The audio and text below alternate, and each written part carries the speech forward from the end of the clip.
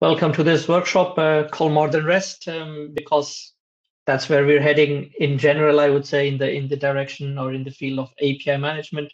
It's not only a REST focus. Yes, SOAP was already there for the past few years, but it's moving on, and I want to give you an idea how that can look and what to look for. But not only the simple task of exposing an endpoint, but then also what's around it in managing that, because I guess that's in essence the bigger challenge to get that done. So what I'll do is I'll just set the scene quickly, say 3-4 minutes, and then I really want to show you in the demo how to expose an API, how to secure it, how to manage it, and get along through its life cycle of hopefully a long time and not a 1 or 2 weeks adventure to realize that people are not using the API. So what are we looking at? We're looking at an API management solution called API Connect that consists of the components that are highlighted here with bold letters. In the center or the brain of the solution is the API manager. That is where you define your APIs, assign the policies, define the plans or contracts, depending what your background is. You'd have used one of these terms, and then when you're happy with the API that you've created, in our view or in our world, you create a product, assign a plan to that, which is corresponding to the contract that I've mentioned before, and then you publish that product.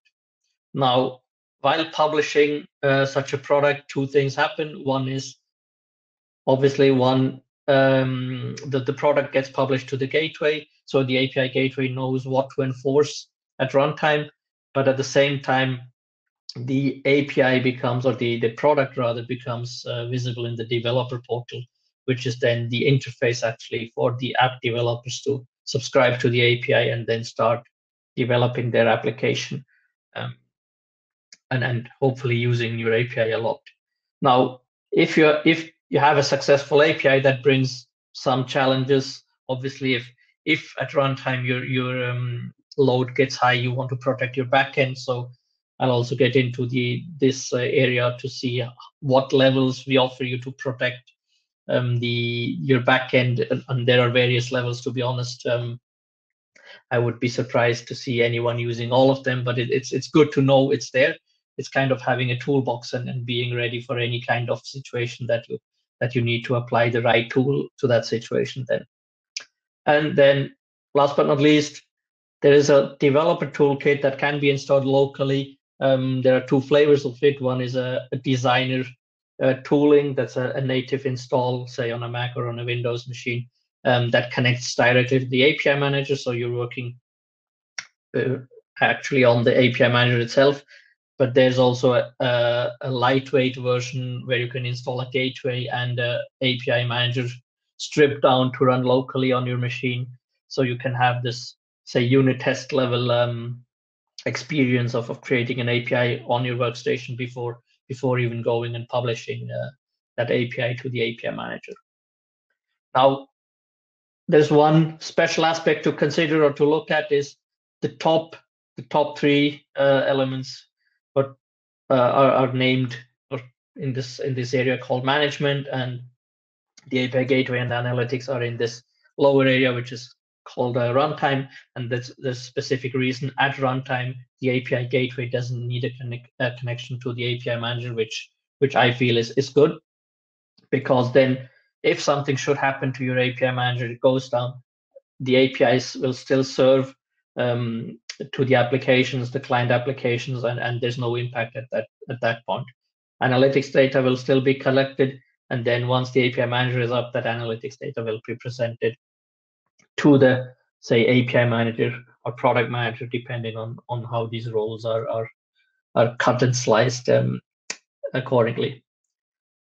Speciality in the whole setup is, if you have an environment installed with all the components, there is a logical separation besides the physical separation, which most of our clients do mainly in a non-prod and prod environment. But then within these installs, you have this logical separation, which is called an organization or a provider organization. That is where you create your APIs in, and these organizations are really separated. So people can be completely isolated while working within such a provider organization, and they don't see what other people do in other organizations, unless obviously they are a member of both organizations, so they can have different roles in different organizations and live their say dual life in those organizations. Within an organization sits a catalog, or one or more catalogs actually. A catalog is a logical unit again to hold all the APIs that you want to publish into one developer portal. So with the catalog comes the developer portal, and as good as it is, at the same time, it brings some challenges because you might have different units that feed into the same catalog, different needs in that sense on who should see what, and that's where the top layer comes in, which is the spaces. You can see spaces as a let's say subfolder in the whole setup that allows multiple teams separated from each other to feed into one catalog for you to have one face to the outside, which is then your developer portal. Me as an API consumer, actually, I don't care who's providing those APIs from an organizational point of view within the enterprise, but obviously I care about being a complete set of APIs that is offered to me, and that's the goal of the whole thing. So we serve these API consumers, and there are all these say measures to allow that setup to happen accordingly, that these API consumers can use those APIs accordingly. And in general, I would say there are three flavors of API consumer communities. One is a public one where you have no clue who's using those APIs. So they would come to the portal, register in a self-service way, start subscribing to your APIs and use it, and then you only see what's happening. There's the B2B scenario where for example, with the business partner, the people that would be interacting with you, and for them you can pull up a dedicated portal or create a catalog and then have the portal in it, and they will see what they are meant to see.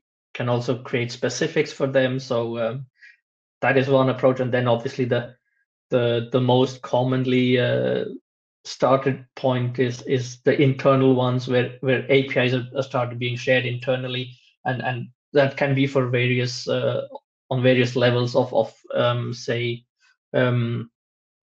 APIs in terms of rather system level APIs, so for automation purposes, but then it can also go into other APIs that then start exposing business data as well. So you have all the flavors in there, and I'll take you through it's rather a sprint through the whole thing than a deep dive that we can do with the time we have. And for the demo, it's really a simple scenario. Create a REST API, secure it with client ID secret, show how easy it is also to leverage OAuth, where there's a specialty I'll get to. I'll put myself to a challenge of exposing a SOAP service as a REST API in 5 minutes, and then I'll also show how our GraphQL implementation looks in the product. Now, let me switch to my browser, and you just please give me a shout if you don't see my browser right now. So this is our developer portal as it comes out of the box. Once you've installed it, you create an instance. This is how it looks, empty, and you want to give it some life. This is the API manager, as I said, the brain of all. This is where I create my APIs in a role, obviously, that is defined here. Here I'm an administrator, and I'm at the same time also the owner of this provider organization, so I can really do anything I want in here, and I'll make use of that. So let me start by adding an API. I'll say I have a target service that I know.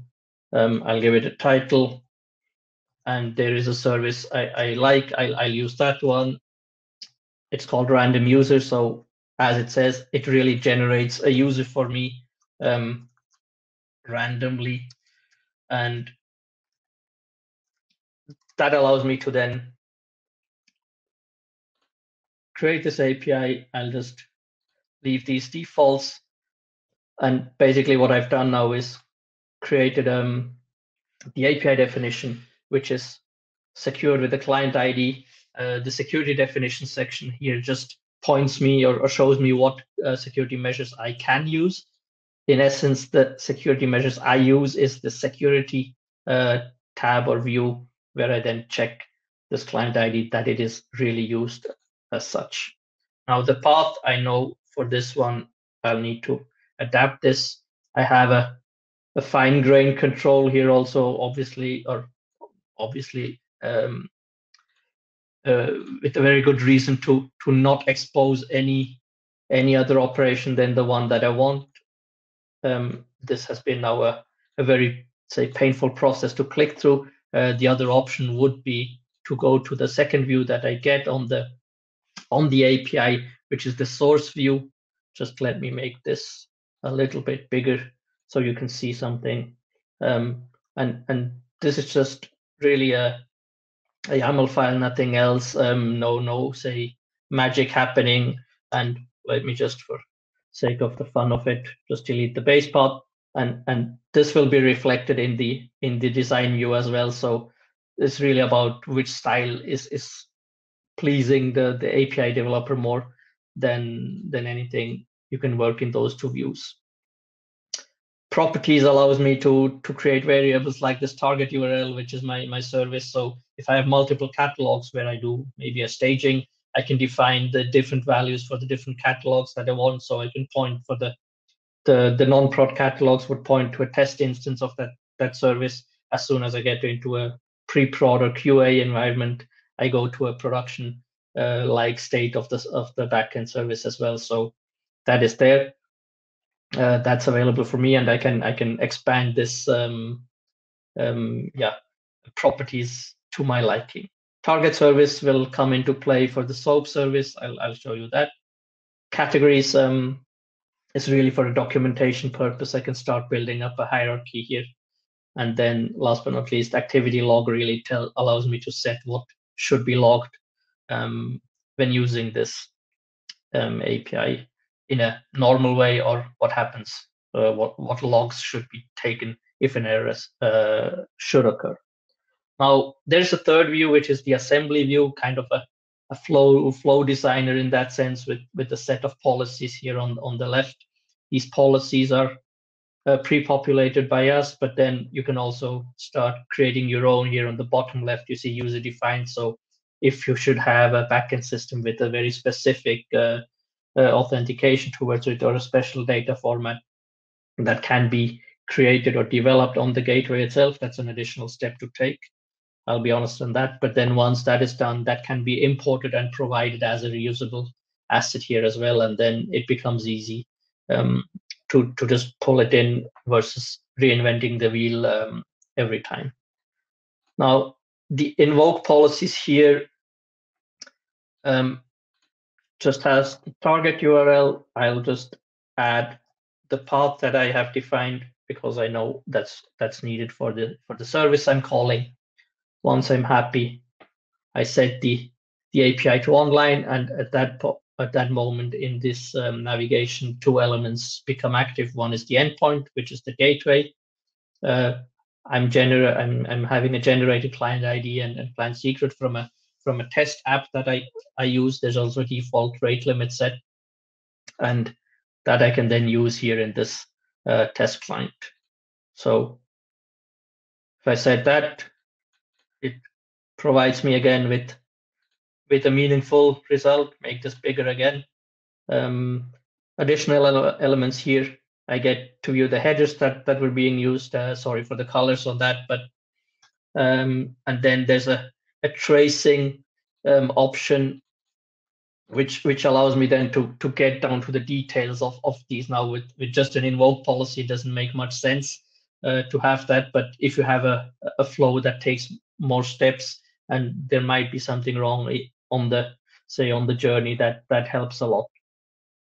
Now, at the same time, when I set the API online, it actually got published as a so-called auto product here in the developer portal as well. So from this point on, I can start looking at what the API consumer experience is in my catalog and check what they get presented with. So they get the endpoint here as well. They see different snippets depending on the language they prefer, and this is configurable. So if it's internal, I guess this would be restricted to some, say, standardized code languages. If it's for public, you'll allow all of them to have a, say, an open mind in the perception of your API consumers. And if I'm happy with the API, I can try it, to which I need to subscribe. This is one thing I've prepared. I've already set up a consumer, and once that consumer is in, he creates an application, he or she creates an application, and then I can say I subscribe to that API product with my application, and from this point on, I'm good to go and test that API. So similar, I get to try it, and if all goes well, yes, here is my generated user with a French name in a very strange time zone. If you look at that, French name, Swiss address, time zone in South America, I guess that would be challenging to make sense of this. But again, it's a sample, and from that point of view, still very helpful if you're testing and you need some user data. Now, that's all good, but I want to actually use OAuth as a security credential. Now I'll go in and create a new version, and our standard reflex is to say, yeah, let's make it a 2.2.0, but maybe I want to make it an ABC. I can do that. The flexibility is given there. And here I then have in the security definition section, I can just go in and say, add. I'll give it the very long search name OAuth. Here I define the flow, and where this comes from, I'll show you. Here I have the scope that's called Apidays. I'll save that. And as I said before, I need to say I want to apply that security definition here as well with the scope. Otherwise, nothing will happen, and that API won't be enforced in that way. Now, here again, if I say I'll set this online, in the background, it's being published to the portal as a product. Here, the invoke still looks the same. The endpoint will more or less look the same. Besides that, here I now get a OAuth token URL displayed, and then in the test tab, I won't see any difference. But here comes the value of the portal, because what I can do now here is, and there is my newly published API, or let me subscribe to that again. That application is going to have a lot of subscriptions. And once we're done, I can test this one.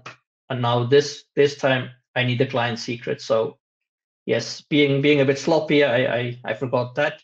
And the good thing about the whole self-service approach is really me as an API consumer. I can go in and then, yeah, what to do? Reset my client secret. I'll do that. Now, for the sake of being able to test, I'll just copy that, verify the secret, go to this, and here I see already both my subscriptions displayed for my application that I've created.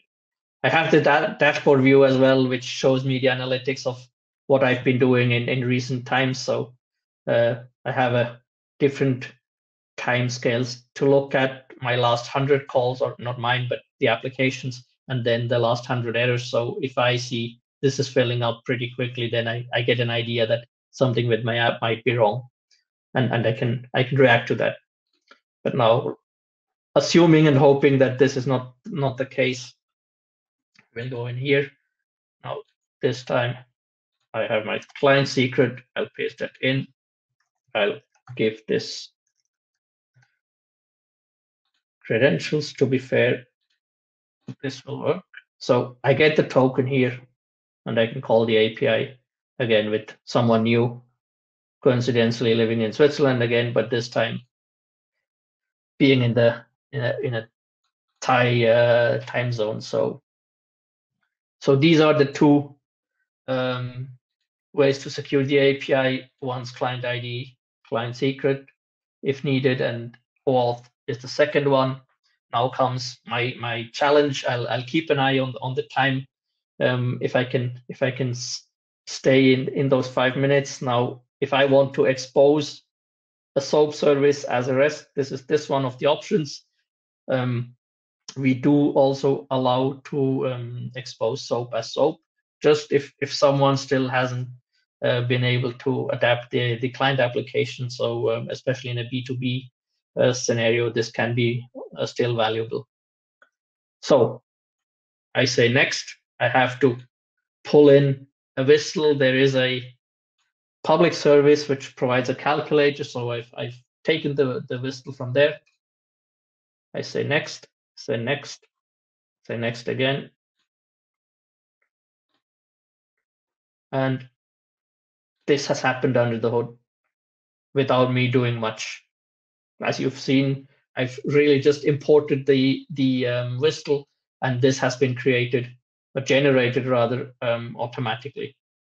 Some would say automatically, but this is really what happened. So it has created the different operations. So add, subtract, multiply, divide, with get and post operations allowed for these, and each one has a parse, which means this is the input that is taken from the request, a JSON that will then be mapped with a graphical mapper. I can also have this shown and displayed to me in different ways as I like to see these. Can always adapt this view as well, but let's stay in a bigger one for this. And then the backend service is invoked. You see here in the bottom the service name. Again, the response is parsed. That is then mapped back to a JSON, which is then also the response. So if I go for this and give it a second or two, again, to show up here in my portal, there it is. Again, I'll have to subscribe with my favorite application in that sense. So here I've got all the operations now. Again, luckily this presents me some payload, and even better, I can generate some. Now for me to understand if the service works, let's keep it simple. So I have an idea if my math is still okay, and still keep it a bit challenging. So this looks good. Now this is one part of the story. As I said before, if something should go wrong, we would then be happier about this test capability, where we see here there's a body already in there. Now I have the result, looks good, but now I have this one, which will give me the details of what has happened step by step. So here I can really go into, I know it's very, very small now on the bottom, but for the sake of viewing both together, I've reduced the size. But here I can really step through. I got all the information that passes through the gateway for me to check really if something has gone wrong, that I can figure out where the possible cause is of this error.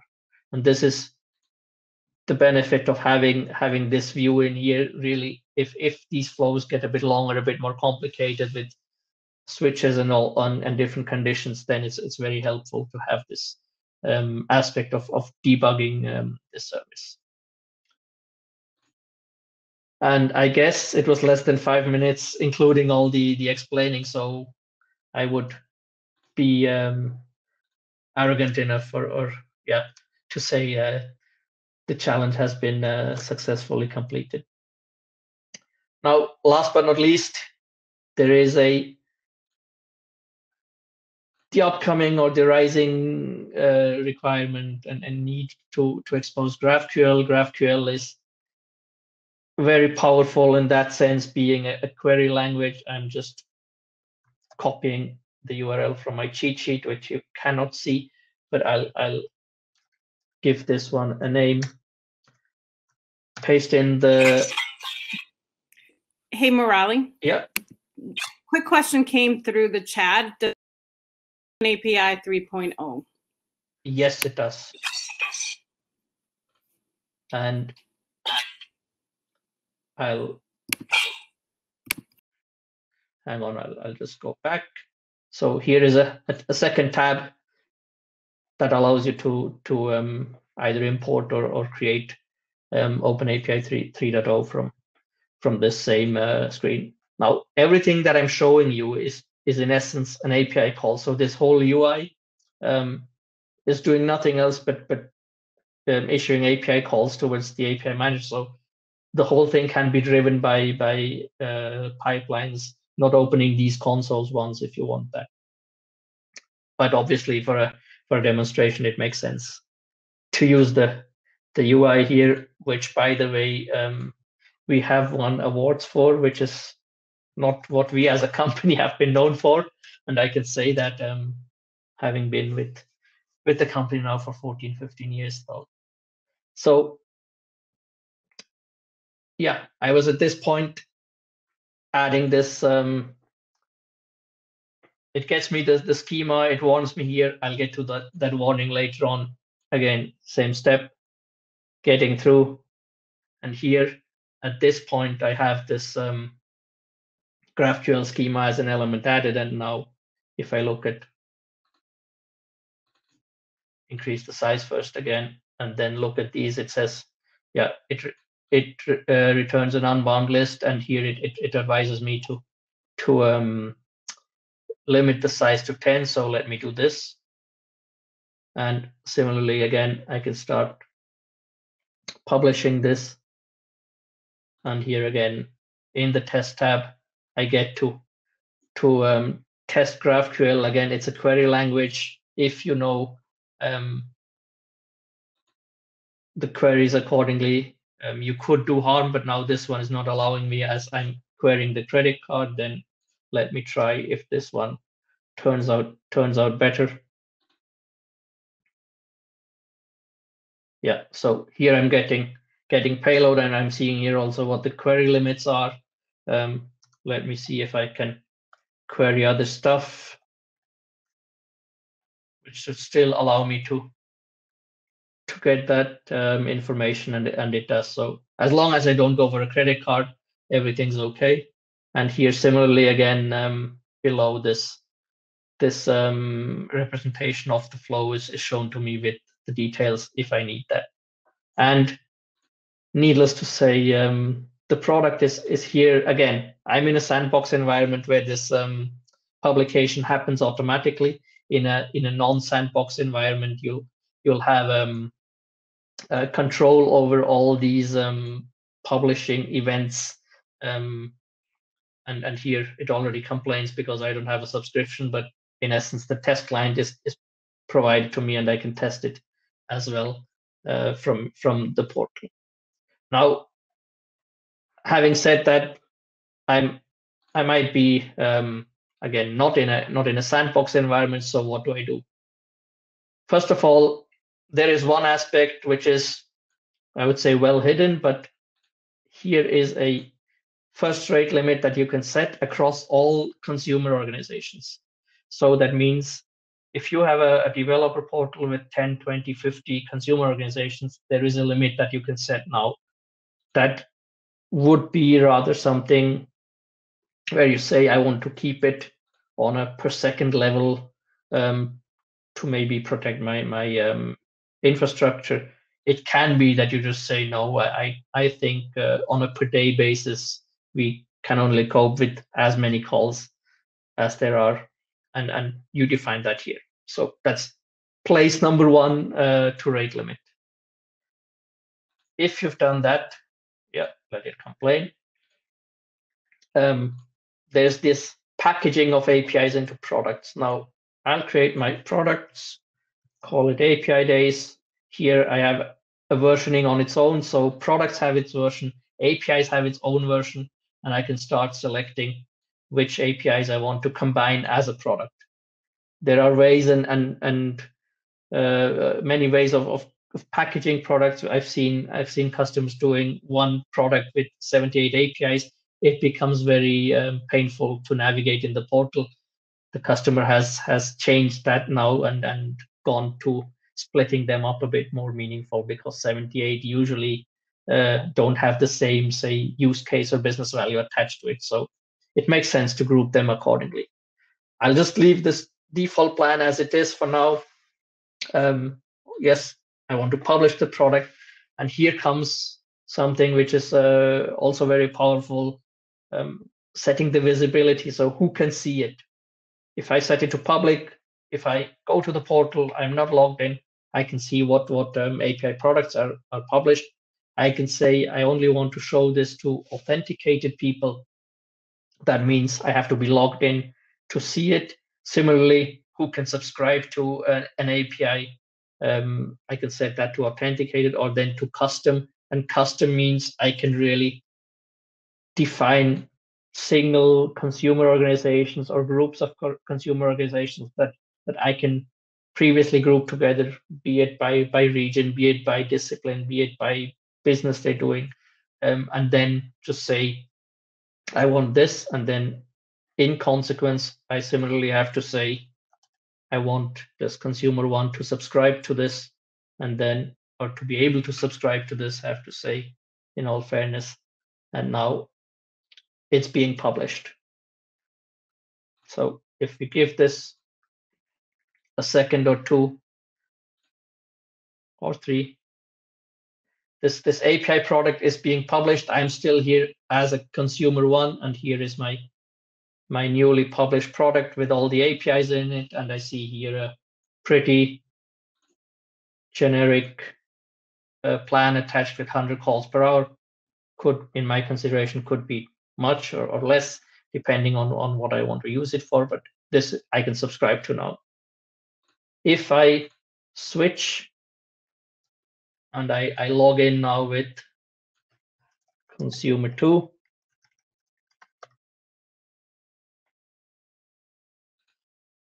I do not see this product offered to me as a possible subscription. Another option is to make it visible to everyone, but subscribable only to a subset of people. But this can be used sometimes for A/B testing. Some customers use it to have regional APIs published to their internal teams. For example, if you have a dedicated set of APIs for one country, then you really just show it to those people from that country, to the consumers from that country. So they can only access it accordingly and use those. Now, having said that, the visibility is one aspect.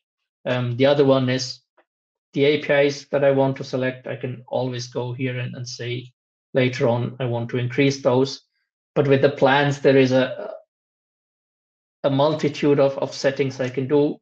Billing integration in terms of monetization can be done. So you can create plans with a 5-day free trial, and then you start billing, say, €5 per month via credit card.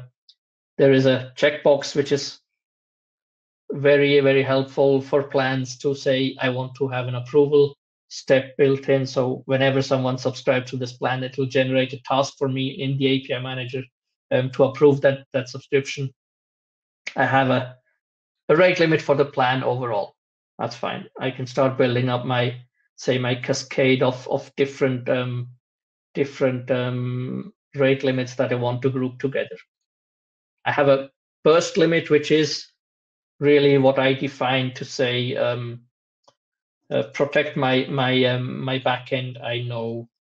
Let's assume we have a very powerful one. I can do 10,000 calls per second, but I know that's the max, so I'll add that. GraphQL has its own limits. The assembly, again, this is for GraphQL as well. Here the same. And then I can even go down and say, I want to start setting limits on a per API and per operation base. So you have the full list of APIs that you can, or operations where you can set, sorry for that, different rate limits. And I'll just say, I'll be very rude. So every 2 hours I can do only 2 calls, and then I can start building up this kind of plan. But this, yes, it's technically possible. Is it always meaningful, useful? That is then up to you to decide if you want to go down that route, or maybe you create a new version with a different plan added to it. Now, having created this product, I have 2 options again here: to publish and preserve subscription, or just publish and then all the existing subscriptions will be lost. I'll just do publish and preserve. Here I decide which catalog to publish to, and as multiple gateways can be attached to one catalog, I can even have a fine-grained control on which gateway I want to publish to. If I don't select anything here, it will just publish to all the gateways that are attached or assigned to such a catalog. Having done that, I have now a published product, but within this catalog, where I can see, first of all, what have I published, who are my consumers, what applications are they using. From here, I can either reset credentials if they call and say, hey, sorry, my credentials are not working. I've tried it in the portal, I don't get it done. You can always do this, say, as a support function. The tasks one is the one where the subscription approvals would come in. Analytics, to get the usage data of all these published APIs. There is one case where you won't see anything. That is if you don't ask for a client ID or as an identification, then we'll just record that the API call has happened, but we cannot say who has used it and all that stuff. But this is then valuable in terms of, say, internal billing, if you want to do that. And members are then really who's member of this catalog, and the spaces won't work in a sandbox environment. But this is the environment that we're managing, really the APIs and then how they can be used. And there are then, say, going further steps like deprecate, retire. So deprecate means the API can still be used by existing subscribers, but no one new can subscribe. Retire means it's going to be pulled back completely. Replace means I create a new product, or I replace it by a different product, but maintain the subscriptions. And similarly, there are 10 more options in superseding this migration target. So if you have a new version, you can migrate subscriptions. In retrospect, go and change the visibility, add maybe another consumer organizations, update the gateway services that you've assigned or allowed the API to be published to, manage the APIs that are in the product itself, then view the subscriptions and plans, which is, in my view, an obvious one. I've kept a little secret from you, which is how I got the auth provider or the auth setting added. This is a concept we follow as having resources. So user registries, TLS profiles, auth providers, and now since beginning of this year also billing you can define that on a catalog level, or even on a space level, but on a, say, whole install level, on a organization level, catalog level, and space level, you have the granularity to define everything, every of these elements as well. And you see here, this OAuth for all is a shared OAuth provider. By the way, our gateway has a built-in OAuth server, so that can be an OAuth provider in its own. And this was created and assigned to a set of consumer provider organizations, sorry, to be used. Now, if I'm not happy with what I'm getting here, I can always look at it. What's the configuration? But I don't have the ability to change it. I can still create my own OAuth provider for the time being to get around this, say, limitation, perceived limitation. And then once I'm done, maybe I need a discussion or two internally to get it as a standard within our company. And really, this is in a rush through, to be honest, the rather management focused aspect here of this solution. And I want to circle back also, partly to give you an idea of where we're heading, or how we see the world. Maybe I can say that. Just let me get back here. Yeah, we've done the demo. So this is not the end of the story. What we see is more and more, sorry for that, more and more, say, non-synchronous technologies coming with Kafka, with messaging. So as the API management capability here, the product name API Connect is part of our Cloud Pak for integration, which contains a whole set of integration capabilities. We're looking more and more at I can't say endpoint management because that term is already used for similar to device management like capabilities, but let's call it integration management in that sense. So whatever integration artifact you have, be it a Kafka topic, be it an MQ, message queue, be it an API to initiate a high-speed file transfer, we want to be able to provide that as a self-serviceable, say, way of using that kind of assets, and that's where we're heading. I can even say in the near future, without giving away too much, and keep you maybe also a bit curious. Adding to that, around the whole thing within the Cloud Pak for integration is a asset repository, which allows me then to share my artifacts, so people can see what has been built, not reinvent the wheel every time, and then take it from there, maybe adapt it, or if they're happy with it, just use it one-to-one.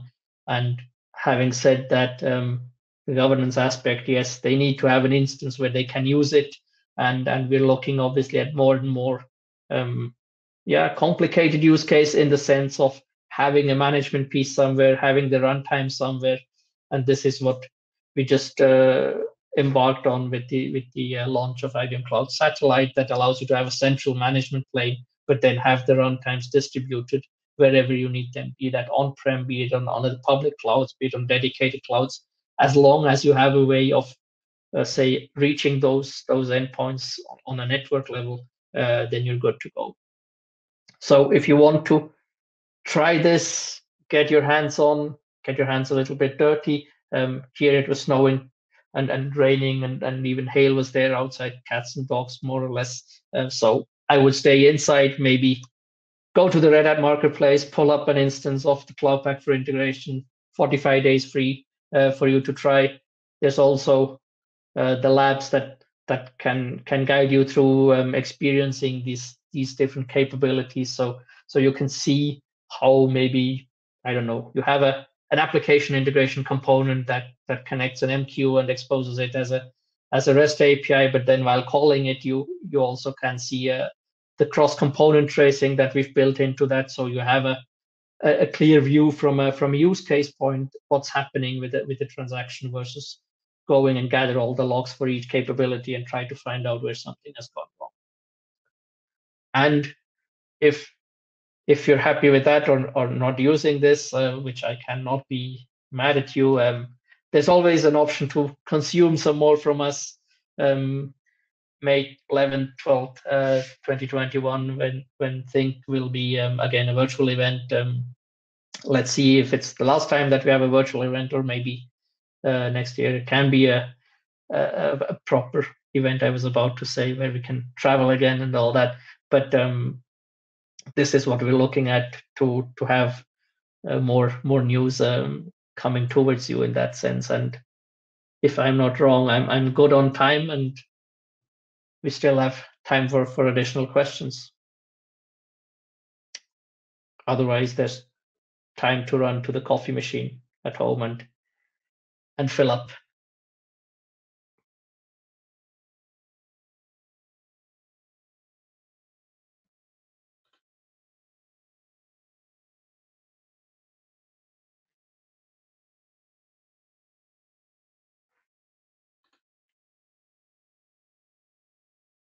So I'm not seeing any additional questions in the chat here.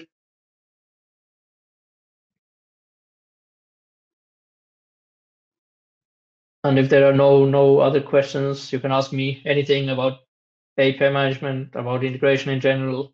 Don't feel shy. Give